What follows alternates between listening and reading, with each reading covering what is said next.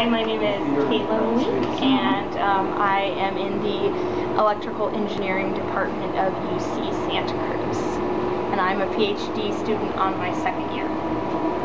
We're working with integrated optofluidic chips, and they have both hollow cores and liquid cores, and we can put particles in the liquid core and detect them through the solid core. And we do a lot of trapping with these chips, where we can send light down both ways and use the natural loss of the chip to trap something. And we're going to be using,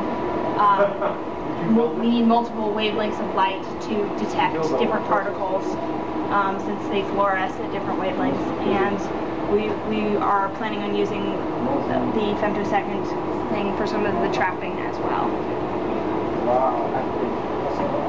An example of one of our chips. And so you can see they're pretty small, so it'll allow us to integrate them into handheld devices type things, so you can go into places like Africa or someplace like that that doesn't have a lot of electrical development, and you can test for diseases or purifications of waters or things like that long term. So because of the small size, we have a lot of opportunity to do things that you wouldn't be able to do in a large system like you would have at the doctor's office or a hospital for testing. A laser over there that is being shared by multiple setups. The idea is we can move this setup over to just this laser and be able to do more things with it than we could.